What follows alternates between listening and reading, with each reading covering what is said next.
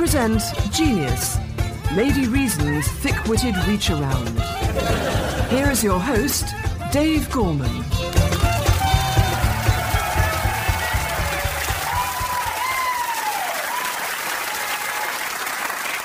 Hello, I'm Dave Gorman, and welcome to Genius, the show all about your ideas. Every week, myself and a celebrity guest scrutinise a procession of ideas, hoping that amongst them we will locate the spark of true genius. These ideas are sent to us by you, the Radio 4 listeners. We receive emails that delight, amaze and intrigue us, and then we get emails like this one from a chap called Bob. Dear Genius, I like taking photos. A few years ago, people used to finish a roll of film and then send it off to the chemist to have a print developed. Digital photography has changed all that, and now people's photos largely live in their computers and are rarely printed. My genius idea is for a camera that combines the instant thrill of digital photography, but also delivers a real print. I think a camera should exist that prints off a photo almost immediately. What do you think? Well, Bob, I think your email is fantastic. In fact, I think it's so fantastic that I'm going to take a photo of it.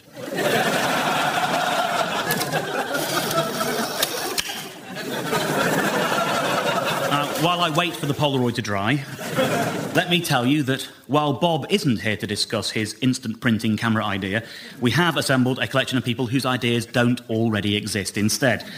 And to discuss their ideas, we obviously require a guest of proven genius, and I'm pleased to say that we have just that. He's a writer, illustrator, producer and presenter. Ian Hislop once described him as the cleverest person he'd ever sat next to. Even more impressively, he's the only person I know to have written a TV review for an English newspaper that has led to him being investigated by the American Secret Service. Ladies and gentlemen, Charlie Brooker.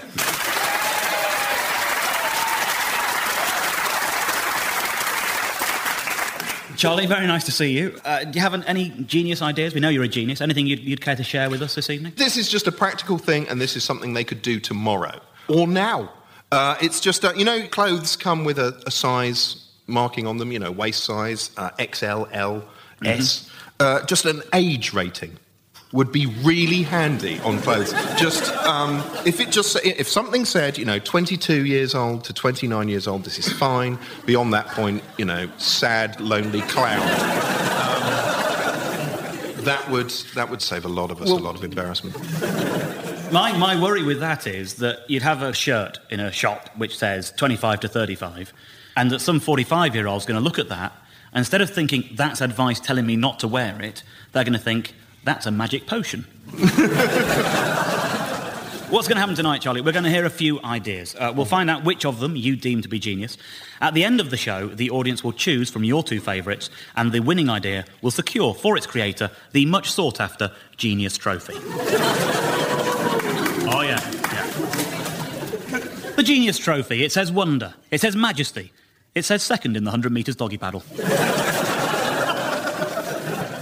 Now, let's start proceedings with our first potential genius, who is Simon Spiro of South London.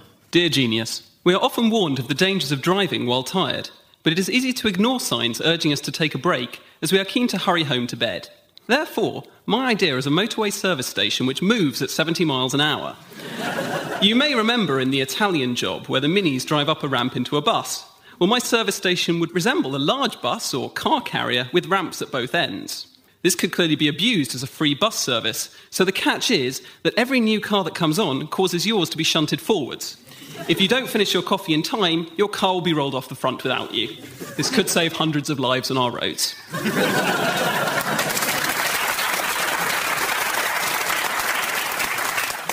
Any initial thoughts, Charlie? That's mainly a series of flaws held together by some words, isn't it?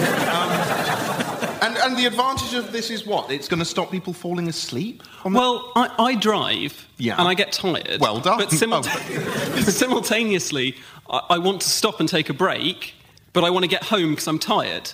So if I could stop and get out and walk around and have a cup of tea, go to the loo, but while still moving at 70 miles an hour, that would be great. Right.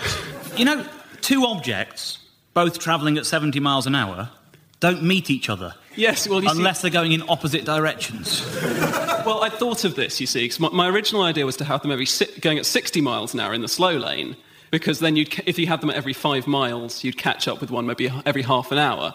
But I realised they're going to be quite expensive, and that will be a lot of them. So you may as well just have the one that a few cars nearby can use.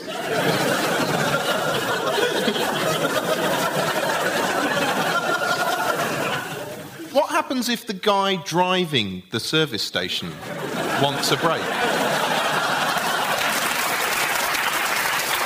Well, then he takes it into the back of a huge...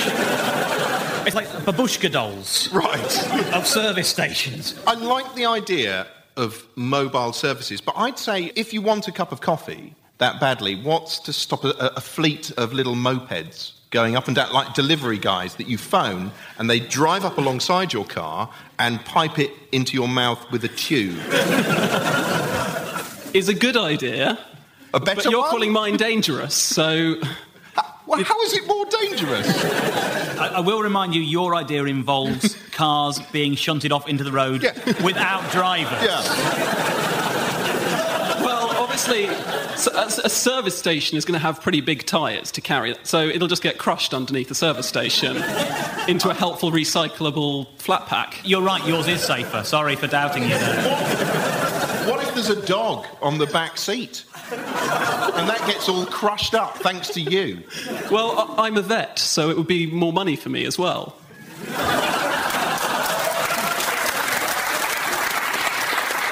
You've crushed a car into a handy recyclable mass with a dog in it, and that's more work for a vet.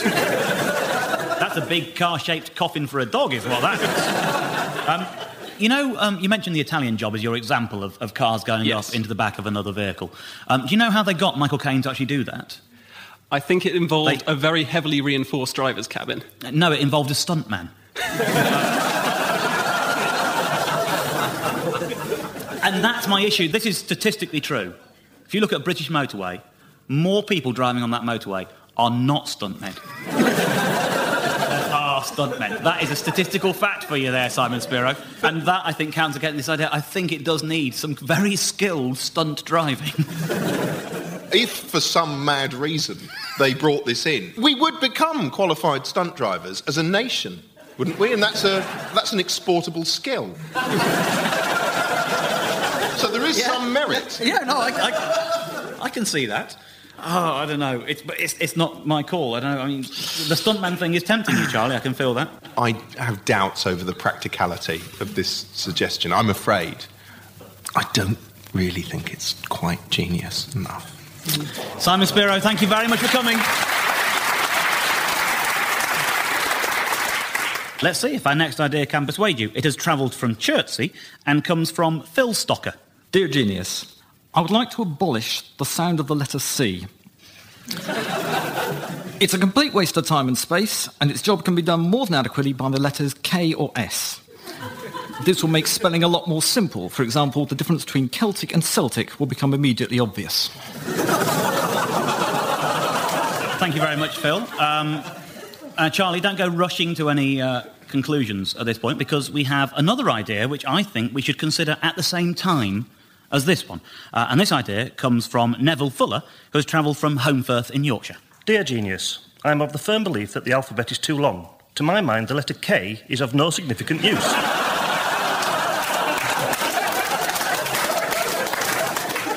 Give me an instance where K cannot be substituted with a C. Why not just remove the letter and let the C do the work on its own? One of you is suggesting we get rid of the letter C and use the K instead, and the other one is proposing that we lose the K and keep the C.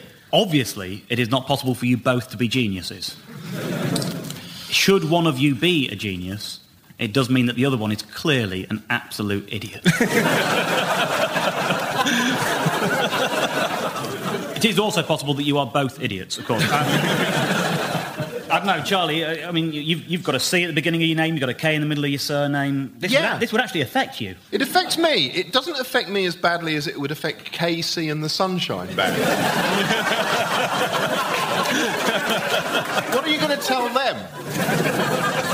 Yeah, because Charlie Brooker is my name. So what am I, Charlie Brewster? Or am I Carly Who am I? Well, I don't know. In this nightmare world you're planning.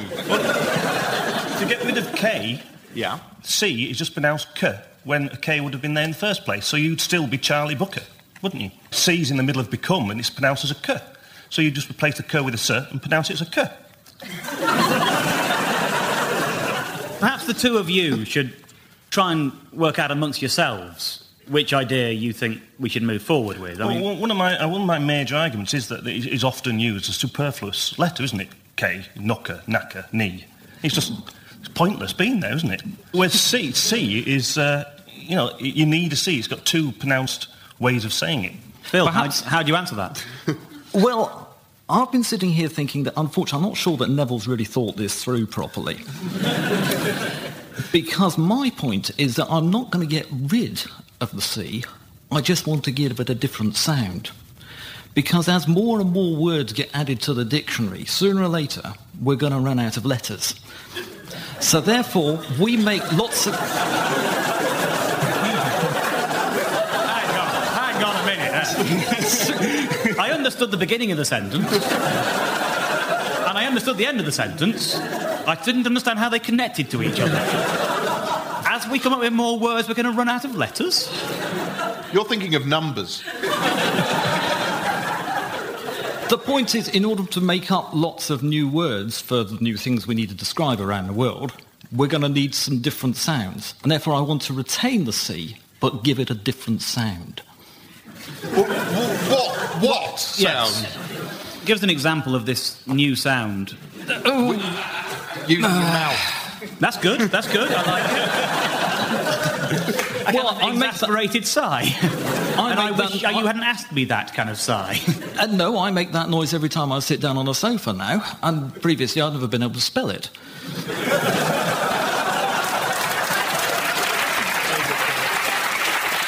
And so now you're spelling it... With a C. Just a C? Yeah. Every other word which has a C in it that we now invent, if it begins with a C, it starts with the sound that you make when you sit in a sofa. We would need to get together to decide whether that was the best sound for it. Because there are plenty of other sounds that we make, some of which are already in existence in the language, but don't have proper letters. For example, Llanelli in Wales is spelt with a double L, but clearly a double L isn't actually pronounced ll. If you were going to pronounce Llanelli properly, it should be la lanellalili.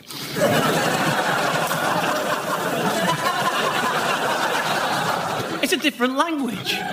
They're allowed to make things sound the way they want to. But they can't spell them properly.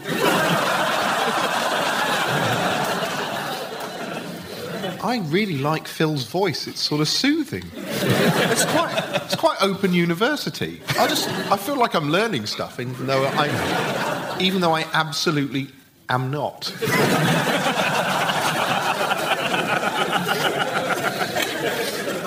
I like the fact that the alphabet is 26 letters long, and I think, if anything, we should introduce more letters. But I wouldn't suggest changing ones we've got.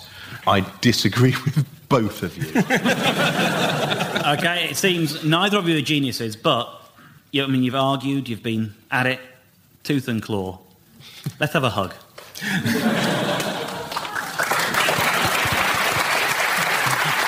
you very much. OK, let's see if we can restore some kind of sense of natural, rational order to the show with our next idea, which hails from James Woolley, and he is from Warrington. Dear Genius, the 20s are the new teens, and with people waiting longer before settling down to serious relationships and careers, there is a definite market for a different kind of pet. Something more grown up than a hamster, but that requires a similar commitment. Wouldn't it be brilliant to have a dog that will only live for 2 years? A dog lover could have all the benefits of man's best friend without the nagging worry of what to do should your lifestyle suddenly, unexpectedly change. A 2-year dog would have a full and rewarding life, and more importantly, a natural guilt-free death.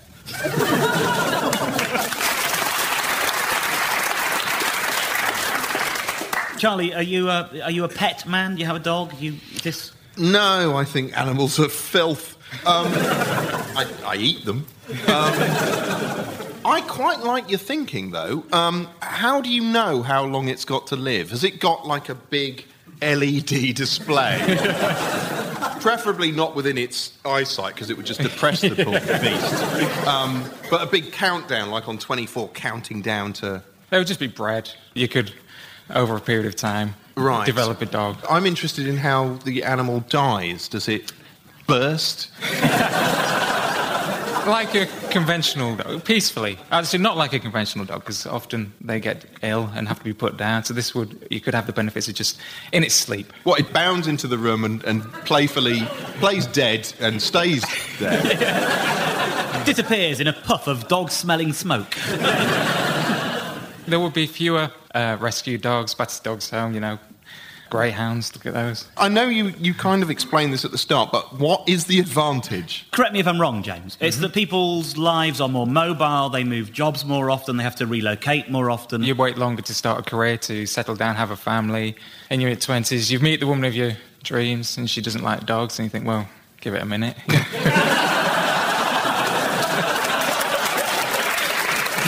So you kind of came up with Logan's Run for Dogs. I think maybe some means of putting the dog into suspended animation, like a pause button for dogs. That's not a pun.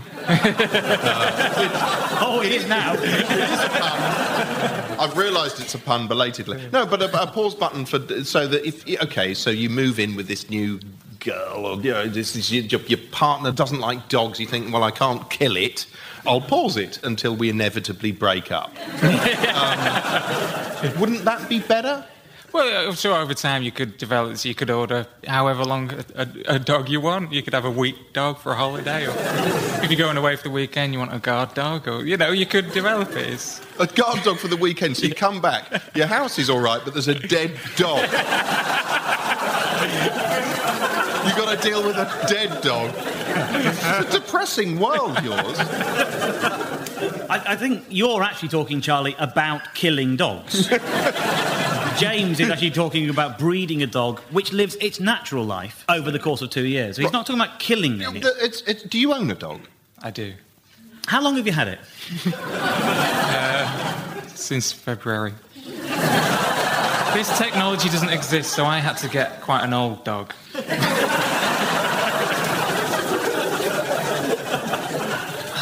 It's not my decision. I have to throw it over to Charlie. I can see a glint in his eye, though. I quite like it. I think it's clean, practical, ruthless, which is always a plus. I think it's genius. There you go. Congratulations, James Woolley. You are, I say this to stop the letters arriving, an evil genius. OK, well, our next idea, let's see if it can compete, comes from Manchester in the brain of Paul Kemp. Dear genius, sports are sometimes graded according to physical dimensions, hence heavyweight boxing and different size groups in weightlifting. Why then not basketball for people under 6 foot tall? Very good, yes. I'm not sure if that's a credible sport or you just want to laugh at the spectacle. Are they banned from playing basketball? No, but they just can't compete effectively. Right, I see. So you're talking about sort of bringing in a law that there's a whole different league for people under 6 foot. Yes.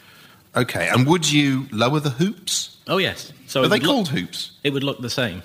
Does basketball have rules of any sort? Because whenever I see it, it looks like a meeting that's gone wrong with a ball in the room. Yeah. I mean, it's just colours and shapes bouncing around. I don't understand the rules of any sport. Basketball was invented at a YMCA when a priest nailed a fruit basket to the wall, and then they all had a go at throwing this ball into the basket. I don't know how high he nailed it, but I'll bet he nailed it at a height that made it difficult. And what's happened to basketball now is a load of genetic freaks play it, and they're able to put the ball in the basket if they jump a little bit. But I went to watch a basketball game in Chicago, and the score was 104 to 102. And that means a basket was scored about every 30 seconds. And it's not possible to be excited every 30 seconds. Well... And so you just get bored. Sorry, for the duration of a basketball game. Okay. And so I would like the basket to be higher, and I would watch 5-footers playing basketball with the basket where it is at the moment. Yeah, but there's very few people who can play professional basketball these days. The average height is 6'6". Why not just allow stilts? It would be slower. It would be more precarious. Yeah. Can you have basketball for people who are lying down? No. But you could have other sports like horse racing for people over 14 stone. Or Shire horse racing. Yes. I believe it would have to be.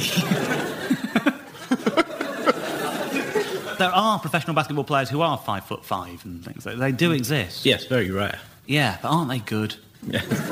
And don't they look funny next to all the other guys?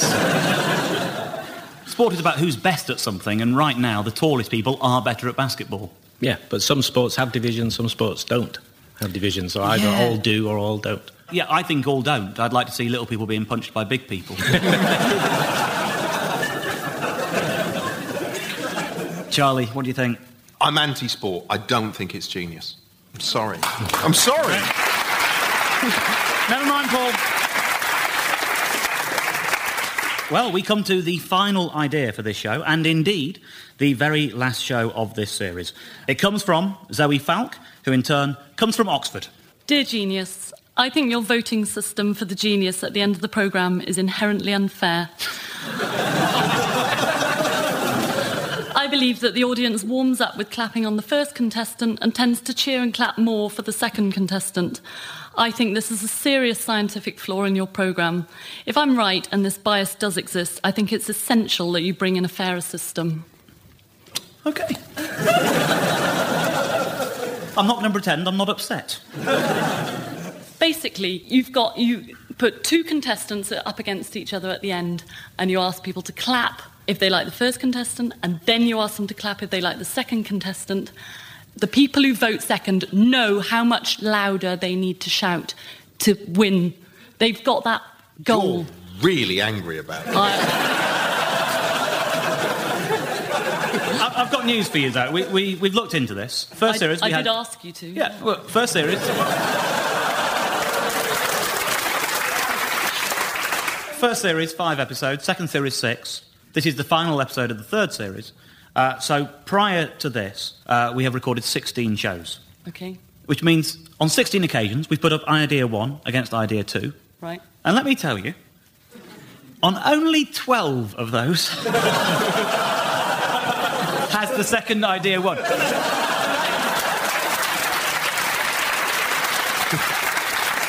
That is only 75%. OK. And I don't think anyone would be saying 75% is statistically significant. People are going home labelled as a genius, and they may not be a genius, and that could affect their life. I'm detecting an air of bitterness. No, I'm concerned. You've let people out of this studio with that trophy, and it could be unfair. They could be labelled as a genius. Yeah. What sort of travesty have you invited me onto? If you think, young lady, it is wrong that a man took home a trophy for suggesting that elephants should be genetically modified to be small enough to be house pets, and that somehow that should have been beaten by a mobile phone with a built-in breathalyzer, well, you've got another thing coming. It's going to affect his life. He may have been chosen as a genius and he's not one. He'll get jobs that he's not up to the task. You know? What are you proposing is done? Well, if it is something to do with the volume, so people know how loudly they have to shout if they really want to go for the second one, they should all... they should block their ears. We could say, OK, everyone who's going to vote for Idea 2, could you leave the room while we do this vote? You could do it with 2 different notes. So if you want to vote for candidate 1, you go la. Candidate 2, la. Oh, well, then the tone deaf are spoiling their papers. This programme's broken.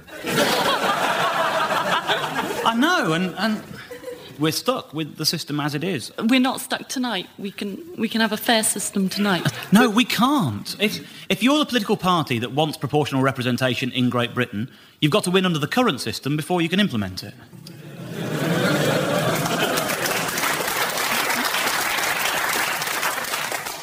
Well, I think I'm too emotionally involved to even suggest which way it should go. I'm just going to leave it to Charlie. Well, there's only one way to settle it, isn't there? And that's to declare the idea genius and thereby... That's inherently unfair. You can't win! You've just been called a genius. Thank you. We've heard every idea. The two ideas you said were genius are... Oh. That is clever, isn't it, that one? Yeah. Oh, the 2-year dog. Yeah. And then you also said something about an improved genius voting system as well. So, in which case, I'd like to invite Zoe Falk and James Woolley to join me on the stage.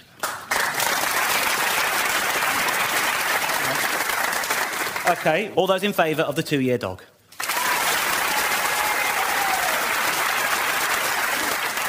And now all those in favour of the improved genius voting system.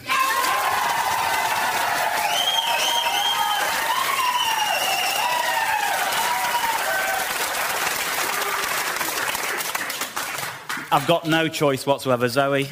You didn't win. The machine doesn't lie. You're a genius. There's just no way on earth I'm giving you a trophy. Thank you.